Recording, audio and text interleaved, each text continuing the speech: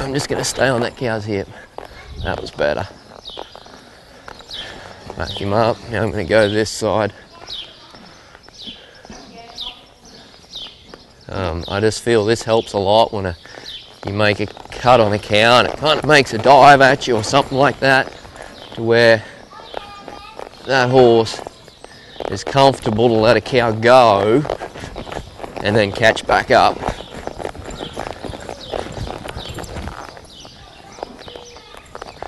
There, he kind of went to come out of it and then remembered to draw back, so I was kind of happy with that. Once again, I'm going to work out of that, like to where that corner's my middle.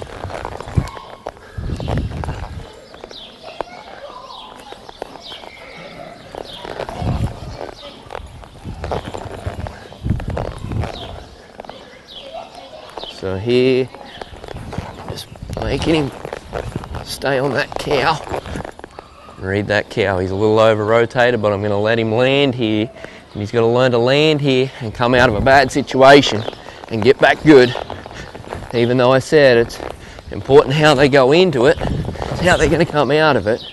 But he's still got to learn, like that muscle memory is really good, but sometimes, and to me, that's what I'm going to do when I show. I'm going to drive up as far as I can and get a cow to come to me and keep that cow on me to where I can give ground and take ground where I want.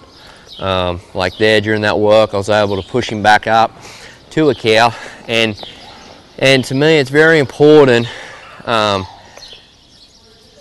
think, on being able to push a horse back up into a cow but not have them get faced in a backwards. Like when I say backwards, I mean where their head's off here and their shoulders feel like they're going in because they're looking at the off foot. You know, to me, when I push them back up into a cow, I want them to stay focused on that cow and just pick that shoulder up and come up so that they land better.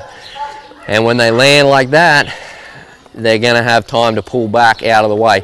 When they land like this, it's going to make that hip stuck there and everything's in the way. And it's going to, a lot of times they can hit a cow in the butt and chase it off. To me, if they land like this, it keeps